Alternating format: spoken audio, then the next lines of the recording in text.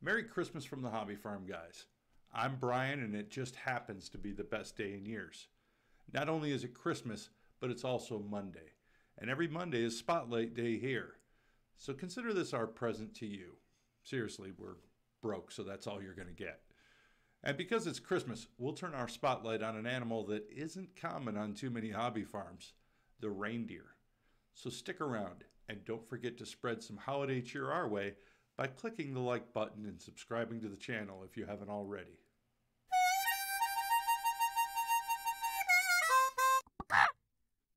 The reindeer is one of the earliest animals to be domesticated, going back thousands of years to the last ice age, when they were used as pack animals and by hunters to attract other animals.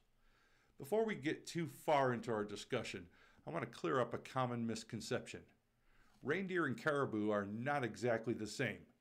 Despite many sources claiming otherwise, they are two distinct subspecies of the same deer species, Reindeer tarandus.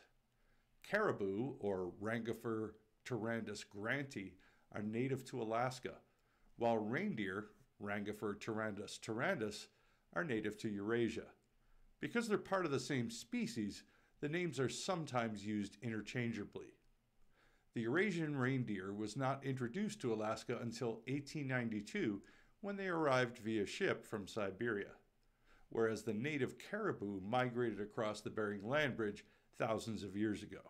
The reindeer also have a more robust body shape than caribou, with shorter legs and a flatter face.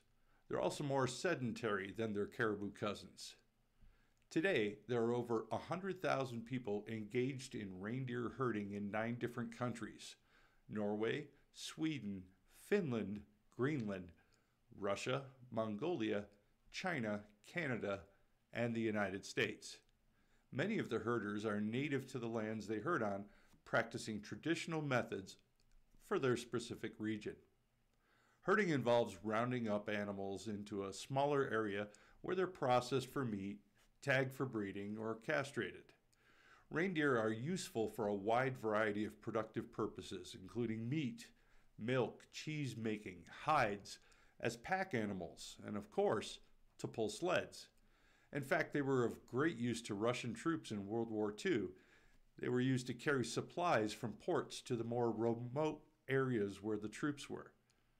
Their meat is high in protein and vitamins and low in fat. Nutritionally, it's often compared to fish. The milk, on the other hand, is high in protein, fat, and calories while being relatively low in lactose. This combination helps calves grow quickly during short, warm seasons. Being so useful, it's no surprise some have chosen to keep them on smaller farms. Today, small farms in the U.S. include reindeer in places as far south as Texas and Mississippi. And many of these animals are used for tourism and entertainment purposes, such as parades, photo ops, or holiday parties. And when raised on farms, they can be quite friendly and likable. Many states have strict regulations on importing and keeping reindeer, so be sure to research the requirements before bringing reindeer home. Breeding reindeer can be quite difficult, as technologies like artificial insemination have proven to be quite challenging. Females reach sexual maturity in 4 years and males at 6 years. And when they breed naturally, there's a negative correlation between breeding date and gestation period. So the later they're bred, the shorter the gestation. This synchronizes births within a herd, so fewer calves are lost to predators. Reindeer cows typically give birth to single calves, and twins are very rare. Calves weigh only about 12 pounds at birth in the spring, but will grow quickly, reaching 150 pounds by December. Reindeer are not too difficult to keep, being relatively easy to train and will tolerate being fenced in. Their diet includes a variety of grasses, sedges, forbs, and shrubs. Commercial feed formulas are also available. Reindeer will live to between 15 and 18 years. There are quite a few unique qualities that separate reindeer from other members of the deer family.